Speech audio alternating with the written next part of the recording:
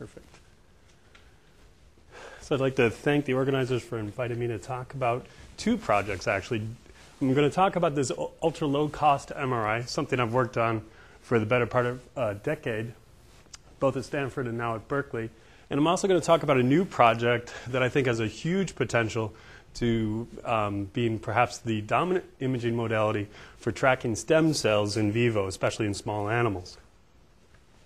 So the two glimpses of projects, the first one is pre-polarized MRI.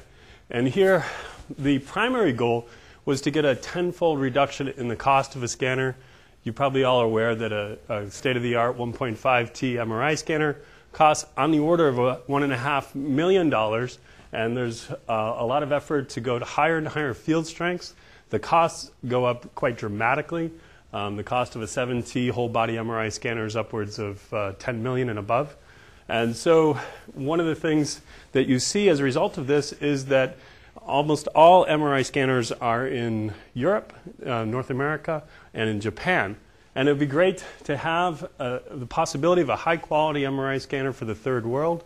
And in particular, the architecture we've developed over the last decade does not require cryogens or superconducting magnets, but we can still actually get high-quality images. So we think it would be very suitable for the developing world. People may not be aware of this, but just like the gas shortage, there's a huge shortage on helium. There's about a 7-year supply in the U.S. for helium. And so this could be a very significant concern for MRI as it goes forward. In this country, the radiologists are very excited because we get 2 orders of magnitude image improvement near metal implants. There's about 20 million Americans who have metal either in their spine from a back pain surgery or in their knees if they have a total knee replacement. And right now you can't do either CT or MRI adjacent to those metal implants. And our scanner can make images right next to those metal implants. As I move forward at Berkeley, what I'd love to do is try to use the fact that we know how to make a very low-cost scanner and move into areas where the cost of MRI is simply prohibitive, areas where ultrasound tends to dominate. Everyone knows type 2 diabetes is becoming an epidemic in the U.S. And actually in the entire world. And so one of the important uses of a low-cost MRI scanner is to diagnose problems of the diabetic foot. In addition, breast cancer is a very good application for getting something down to the cost of X-ray mammography. And finally, I'd like to look into obesity applications because currently there is no 3D method for getting body fat distribution. The other project is this magnetic particle imaging scanner. Currently, MRI is used very often to try to track stem cells through the body of typically a small animal like a rodent. And it's also very useful for tracking inflammation in the body. Sort of the grand theory of medicine right now is inflammation leads to almost all illnesses. And right now there is no good general way to track inflammation throughout a live animal. A lot of the methods in biology involve optical techniques, and they simply won't penetrate through tens of centimeters or even a few centimeters of tissue. So what we're developing is a tabletop, inexpensive, push-button operation scanner on the order of $5,000. And here's the really kicker. It's about 200 to 1,000 times more sensitive than MRI. And that's because we're using the same magnetic labels that we use in MRI. They're called SPIOs. But we're actually directly detecting the magnetization from those tags. Let's see if this works. Good. So without going into any of the details, we actually have a very different architecture for this MRI scanner. It's shown on the left. This is our 3rd generation knee scanner. And we use 2 magnets instead of 1. Normally in MRI you have one 1.5 Tesla magnet. It has to be incredibly homogeneous and incredibly strong. Instead we have 1 magnet that's strong and 1 magnet that's homogeneous. And we do them in sequence. Turn one on, turn another one on. And you can barely make it out here, the strong magnets on the inside and the homogeneous magnets on the outside. If you do this all perfectly, you work out all the electronics, you can actually get pretty good image quality. Let's see if this will. And this is a knee scan. This is absolutely the first knee scan we did. You can make out all the meniscus, and I'm just panning through the slices. The bottom line here is the total cost of the scanner was about $60,000. It's about 10% of the cost of an equivalent 1.5T scanner. and it is equivalent in resolution and scan time. So when we compare these to 1.5T, it's a little unfair because we only have a 0.5 Tesla polarization. If we do everything correct, we're going to suffer a factor of 3 loss in signal to noise. However, if you look at these side-by-side comparisons of normal wrists and normal knees, here you can actually make out the factor of 3 loss in SNR, but you can see very good anatomy. You can actually make out the cartilage here in the knee, which is the normal ski injury. And I wanted to point out this other one here. We had a normal volunteer who had fallen off her bicycle. She had shattered her forearms, and in the reconstruction, they had used metal. This is a stainless steel plate and 4 titanium screws that would hold the bone together while it grows back. And this is not an exaggerated image. This is the 1.5T scan of that. And you can actually see a huge blowout in the image. That's due to the magnetic effects of that metal. It's not very magnetic. It's totally non-magnetic. But MRI is just super sensitive. If you have more than a part per million deviation in the field, you can't make an image. Since we're down at a much lower field strength when we image, we get 2 orders of magnitude improvement there. The other project I wanted to let people know that I'm starting to work on and talk about collaborations is something called magnetic particle imaging. There's only one group in the world currently working on this at Philips. They have a wonderful paper from Nature 2 years ago. The reason I'm excited about it is 200-fold increase in SNR because we're directly detecting the magnetic tags inside the body of the animal. Normally, you're actually detecting a slight effect on the MRI scan of those particles. This is the first 2D image here. You can see it's a little bit primitive.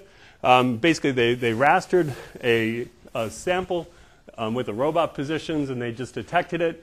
I won't go into too many details. Suffice to say that what we're looking for is the nonlinearities of that magnetic material. It does saturate. So if you put in a single tone at, say, 100 kilohertz, anything that comes back out at 300 kilohertz came from a nonlinear material. Fortunately, we're totally diamagnetic as our mice, and so there's no nonlinearities from the mouse. And so anything that comes back at 3rd, 5th, 7th harmonic has to be from the magnetic material. And what they came up with was a really brilliant idea using a very strong magnetic field gradient, somewhat like MRI but very different, to localize when you're actually looking for those harmonics. And that's how they were able to make this image. So we've been looking at this very recently. The last year, we've built all of the hardware to do our first tests, and we think we can actually get significant, probably factor of 10 improvement in signal-to-noise ratio over the original experiment. And I think it's going to be ideal for stem cell tracking in vivo or for catheter tracking, anything where you can put these small magnetic particles on there. And I should mention, if I didn't already, that these magnetic particles are FDA approved for humans already. So there's no safety or toxicity issues whatsoever. When you don't have images, you show hardware first.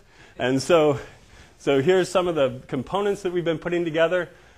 This is kind of cool. This is our magnetic field gradient. This is 2 orders of magnitude stronger than any of the MRI field gradients because we used a permanent magnet. This is a coil here, and this is an opposed coil out over here. You can't see it. But we can get a 4 Tesla per meter gradient, and that's sort of what you need to do, but it only costs about $200.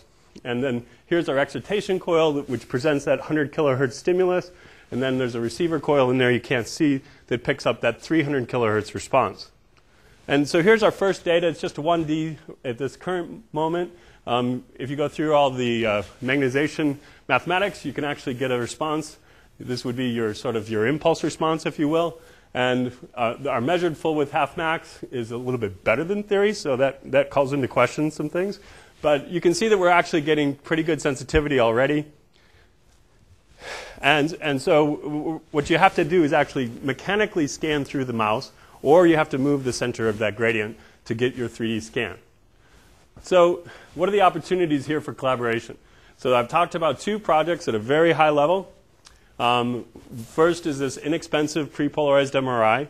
And I think that one of the most exciting applications is in the developing world, India and China. Again, taking into account the fact that liquid helium is in very short supply.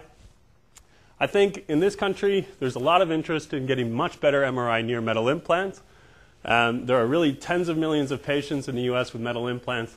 And right now, because you can't really get a good image with CT and you can't get any image at all with MRI, they're actually imaged with projection X-ray, even though people know that they're not going to get any good soft tissue contrast from a projection X-ray, but that's standard of care. One thing I'm very excited about working on now, I've been talking with the School of Public Health at Berkeley, and body composition analysis, I think, is a huge opportunity for a very low-cost MRI scanner. Currently, the people in body composition analysis, basically people who study, let me go back, obesity and diabetes and all the sequelae from the American lifestyle, they actually use what's called dual energy X-ray, and it's a projection format. So there's no way to distinguish fat just under the skin, subcutaneous fat, from visceral fat. And there's a lot of studies that have shown that visceral fat is a much better predictor of heart disease and obesity and diabetes than is subcutaneous fat. So the current standard actually doesn't measure the most important thing that's out there. If we had a 3D MRI study, we could actually do that. We could get at that distinguishing between the subcutaneous fat and the visceral fat. So that's one of the things I'd really like to get into, probably working mostly with the School of Public Health as well as with UCSF.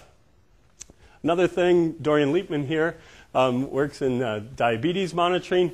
One of the big important medical sequelae in late-stage diabetes is that you get very poor vascularization of your feet, and a significant fraction of diabetics eventually do have to have their foot amputated.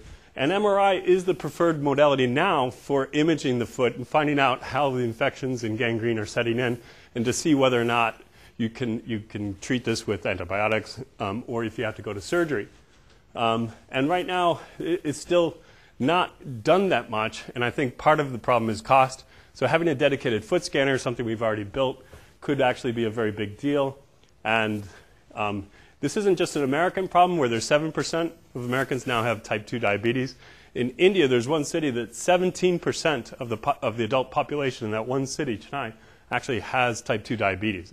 It's a huge problem, and it's the same things are happening in China as well. The last project, I really just presented a glimpse. I wanted to let people know here that I'm starting a new hardware project in magnetic particle imaging. Since these particles are FDA approved, we could actually think about doing human angiography with it. But near term, we're going to be focusing on stem cell tracking and perhaps tracking of devices in the human body. And the very enticing part is this very large increase in signal-to-noise ratio relative to MRI. And with that, I will conclude my talk and see if there are any questions.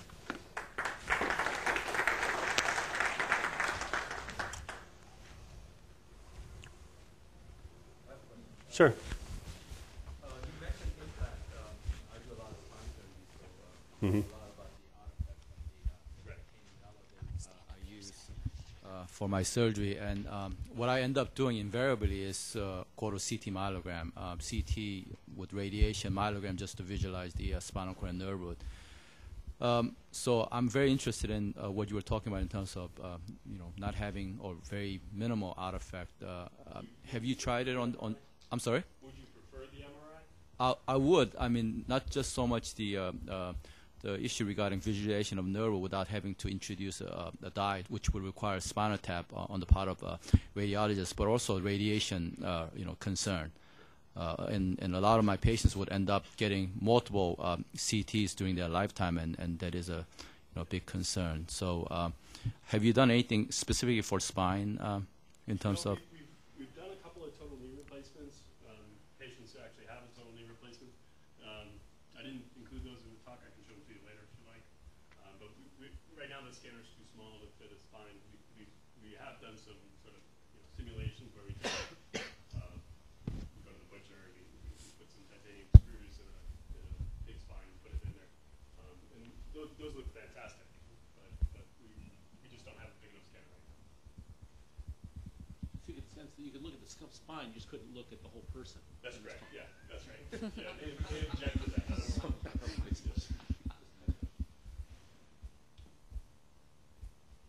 It's off. You need It's not. That's too bad. I'll do it over. Great.